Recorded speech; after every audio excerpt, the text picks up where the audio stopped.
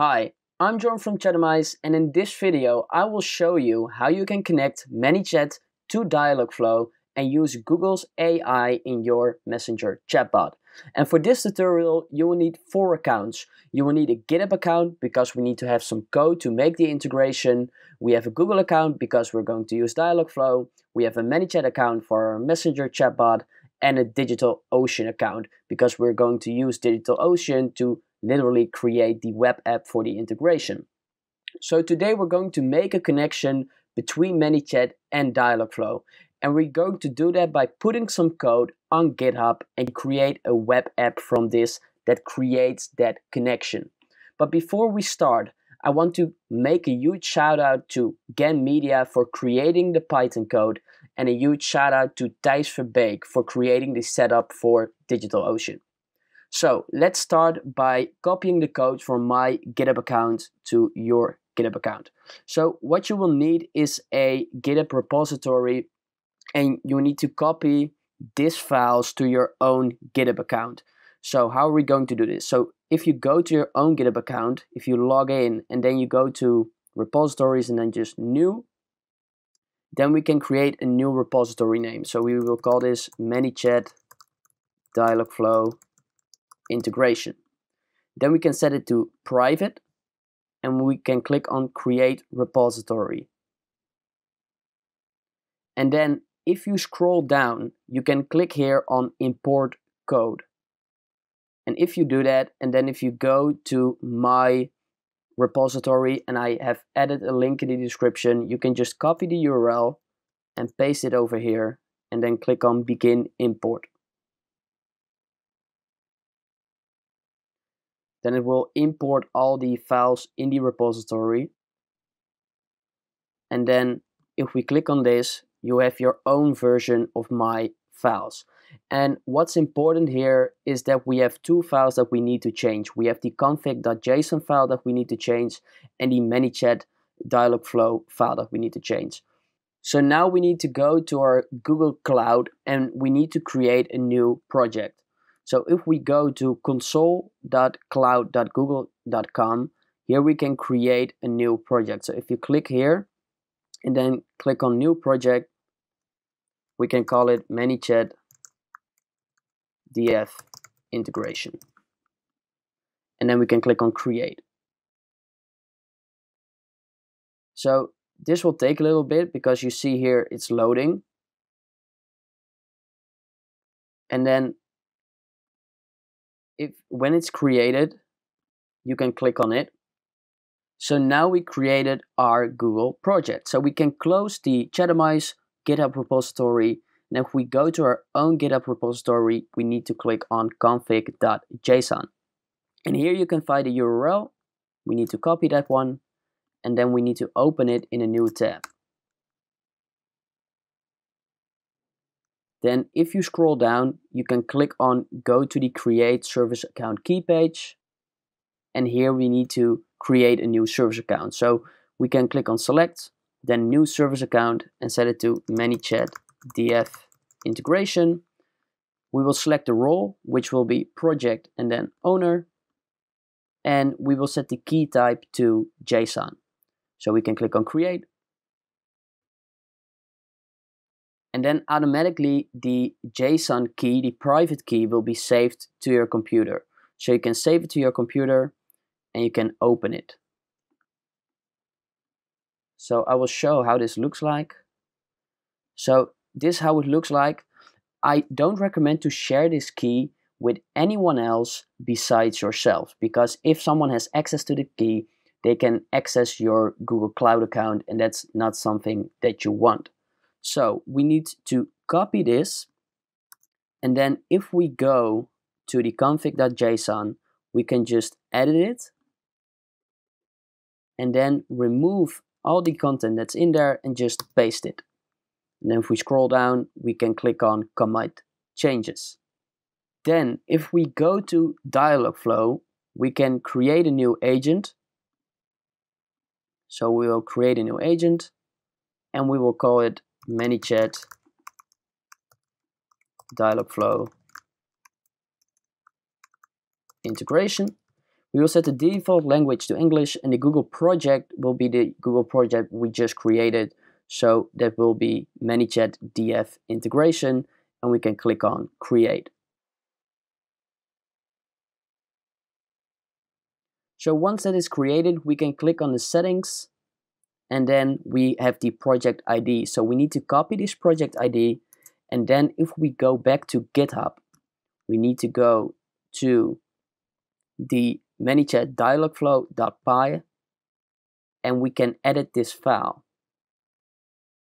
Then if we scroll down, you will find here the DF is DialogFlow, and here you need to paste the project ID.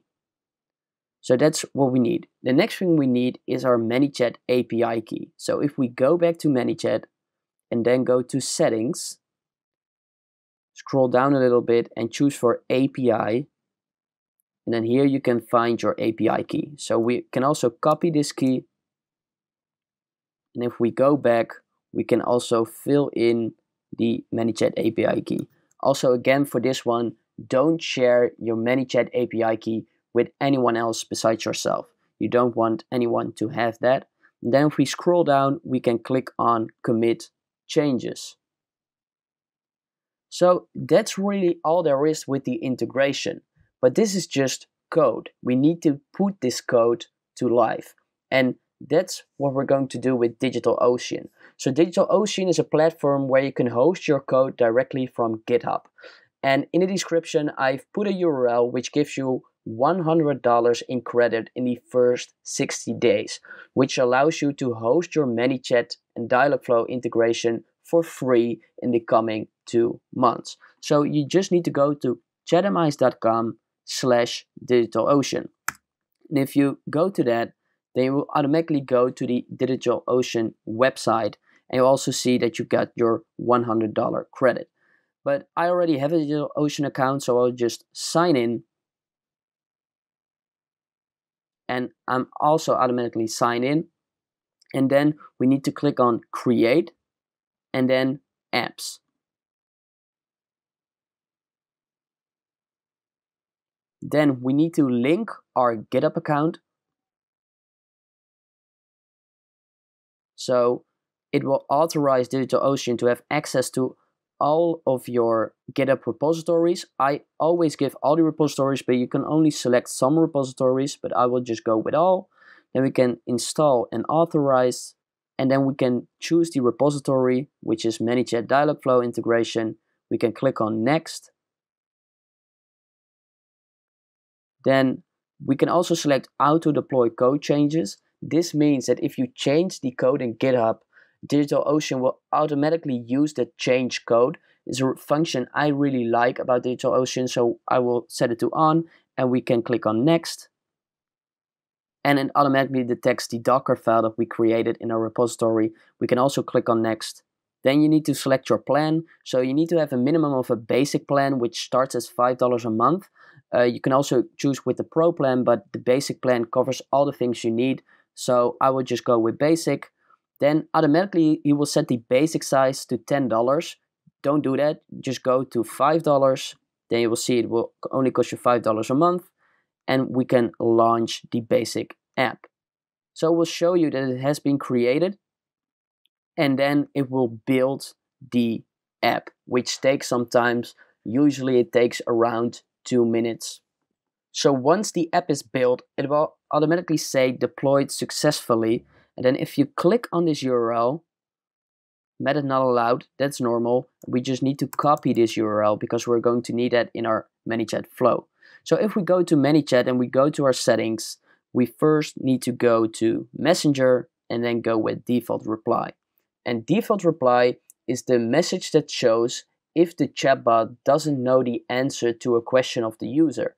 And we need to change that. So if we go to edit and then go with edit flow, I already have a default reply flow, so I will do it to the bottom. And then if we create a new action, so we go with action, and then that will be the first step. So the first step will be an action, and it's setting a custom field. So we go with set custom field, and the custom field will be language code. And it needs to be language code. Cannot be another custom field. It needs to be language code. So we will create a new user field, language code. We will set it to text. We will create it, and the value will be EN. And the reason why it's EN, because if we go back to DialogFlow, we only have EN. And in the rest of this tutorial, just in a few minutes, I will also show you how we can handle multiple languages. But for now, it's just EN.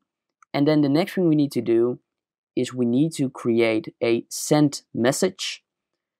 The content type must be other, and we will go with dynamic. And in the dynamic, we can add a request. So we'll click on it, and here we will request URL. Here's the URL that we pasted, which is from the DigitalOcean app. And then if we go to body, we need to add the full contact data. So we can click on save, and then we will hit publish. So that's working. So this happens when someone asks a question, your chatbot doesn't understand it, and then it will go automatically to DialogFlow. But what if DialogFlow understands your question? Then we also need to have a flow that gives a response in ManyChat. So if we go to automation and then we go with flows, then we can click on new flow, and we will call it DialogFlow response. And let's say we're a pizza company and we want to handle if someone says, I want a pizza. So our response will be just a simple text response. We will set the content type to other, and we will say, awesome, you can order pizzas here. So we can click on publish, and that's really it. Then we need to copy this. We need to copy content and then all the numbers behind it. So we can copy this. And then if we go to DialogFlow, we can create an intent. So let's say someone wants to order a pizza. We can create the intent order.pizza, and then we are going to add two training phrases. So we're going to add I want a pizza, and we're going to add I want to order a pizza. So that's it for now. And then if we go to responses, we can add a response, and we can click on add response and then custom payload, and then it will be in double quotation marks flow double points, and then paste the content. And then if we click on save, that should be working. So if we go to messenger.com, and then if I type in I want a pizza, it says awesome, you can order pizzas here. So this means our integration is working. But this is just for handling an intent in DialogFlow. But can we also handle entities? Of course we can. So if we go back to DialogFlow and we go to entities, we can create an entity called topping. So people want to order a pizza, but some people want a veggie pizza, other people want a salami pizza. So we need to handle those different kinds of toppings on the pizza. So we can just create one called topping, and we will just give it one value called veggie. When that's created, we can go back to intents, go for the order.pizza intent, and then say, I want to order a veggie pizza. And then we can annotate veggie with topping. So we can click on topping, and then DialogFlow understands that veggie is a kind of topping. So we can click on save. So if we then go to ManyChat, we need to go to our settings.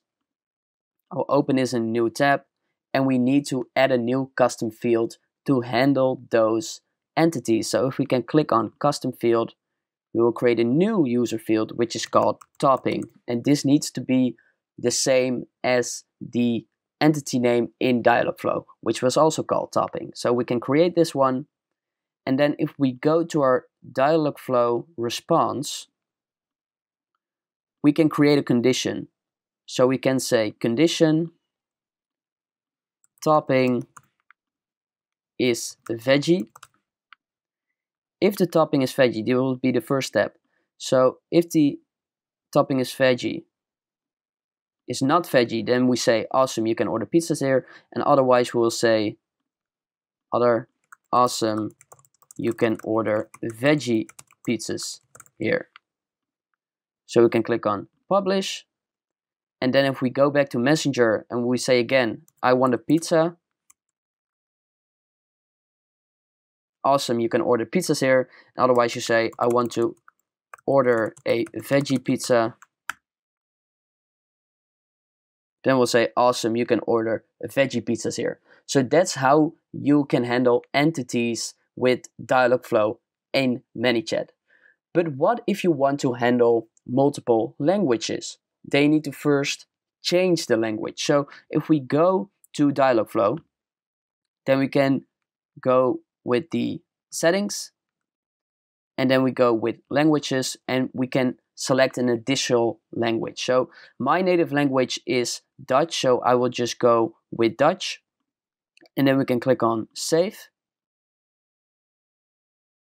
And then if we go with NL, so then we can just go with the same intent, order pizza, and then we can add new training phrases specifically for the Dutch language. So I want to add ik wil een pizza and ik wil een pizza bestellen. It will automatically grab the location for some reason. I don't know why. I will remove that one, and then I will save it, and I will set the response just to a simple text response to show you that it's possible. So, hey, that is the Dutch language. So you can just add complete flows in ManyChat, or you can just add a simple text response that will also work with this integration. So then we can click on save. Then if we go back to settings in ManyChat, and then with Messenger, we need to set the default reply, change it, edit the flow, and we will set the language code to NL, because NL is for the Dutch language. You can see that here, NL. So we will change the language code to NL, and then we say publish. And then if we type in, ik wil een pizza, which is Dutch for I want to order a pizza, it will say, hey, that is the Dutch language. And that's how you create an integration between ManyChat and DialogFlow. I showed you how we can handle intents, I showed you how we can handle entities, and I showed you how we can handle multiple languages in your ManyChat chatbot by using DialogFlow. If you like this integration and it really helped you, please leave a comment below.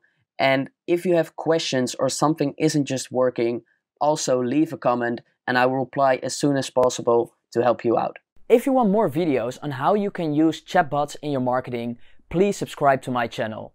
And if you haven't done this yet, also click the like button below.